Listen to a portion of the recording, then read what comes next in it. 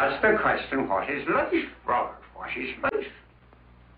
Well, I found life an enjoyable, enchanting, active, and sometimes a terrifying experience. And I've enjoyed it completely. A lament in one ear, maybe, but always a song in the other. And to me, life is simply an invitation to live. The Irish playwright who defies the calendar and is ever young.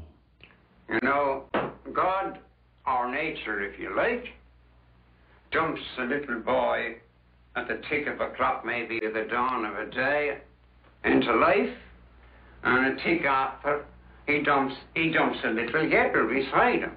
So the boy and girl meet very early. And God says to the little boy, and God says to the little girl, be brave,